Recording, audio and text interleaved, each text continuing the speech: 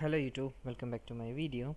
In this video we are going to check how we can create a simple CRUD application using PHP and MySQL as the database. Okay, so from front end we'll be adding a data into the database, and we will read that data from the database and show in front end, and from front end we'll be updating the database, and we'll try to delete a value from the database. Okay, so I have my XAMPP server installed in my PC. This is the XAMPP control panel, and my XAMPP server is installed in cdar XAMPP folder. So inside the htdocs folder we'll be creating our PHP pages. Okay, now let me start my PHP server, the Apache server, through XAMPP. Just start.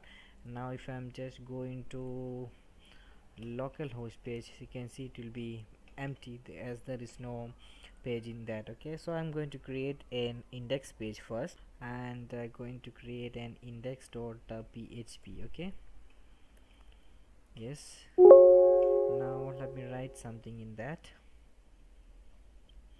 So I'm writing my name itself and save it, and if I'm just going to my localhost page and refreshing, it will print my page, my name. Okay, so yes, our server is well running, and our index.php is also okay. Now as we are going to test the CRUD project, we'll have to configure first the MySQL database. Okay, so I have my MySQL client installed, htaccess. This is a simple portable MySQL client you can use free of course. Just search in Google how to just search this name, you will get it free of course. Okay, so I have my configure localhost in this. Just double click on that.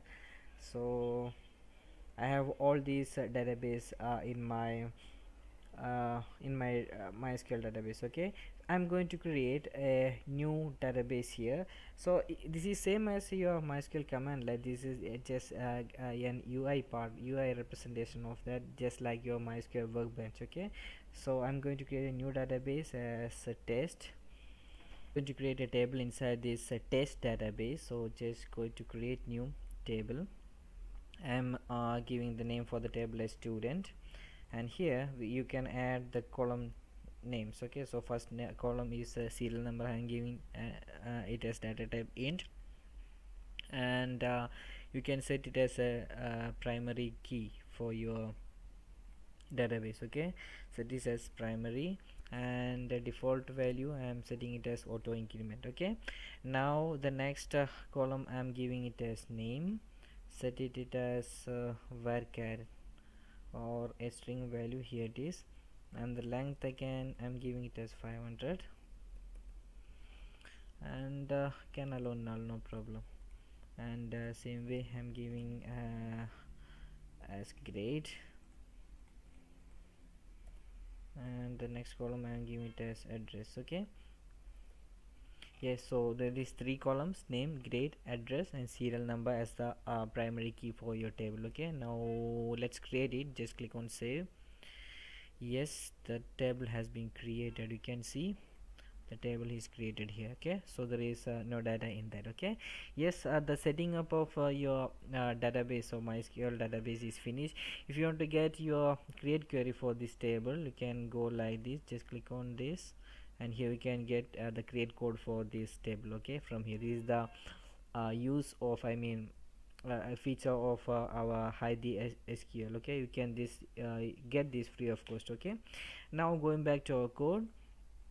So inside the htdocs folder, our index.php here. Now we want to test the connectivity to the MySQL localhost database from our PHP page. Okay, for that I'm going to create a new page as db. You can give any name. So I'll be creating a db.php where we will write all the connectivity required connectivity queries or connectivity codes in that page. Okay, so let me create that as db-config. I'm giving name as db-config. Okay, so inside this I am going to write the code to get the connectivity with the MySQL database.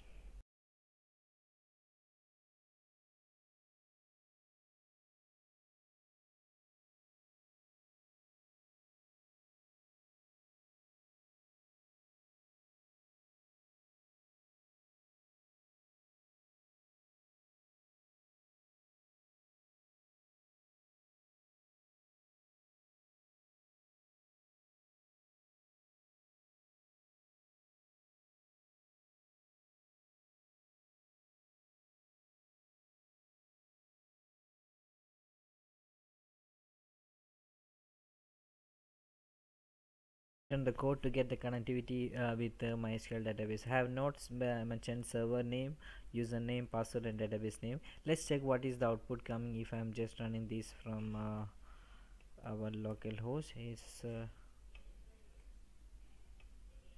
dbconfig.php. okay, yes, we can see there is an connectivity error. Okay, it's the authentication error. So let's give the server name, it's localhost. Actually the username is root and password is again root, and the database name is test. Okay, let's try now. So I'm just going, refreshing, you can see there is no error, which means the connection is successful. Okay, so we have written if there is any error, just give the error down here. Okay, now the connection is successful.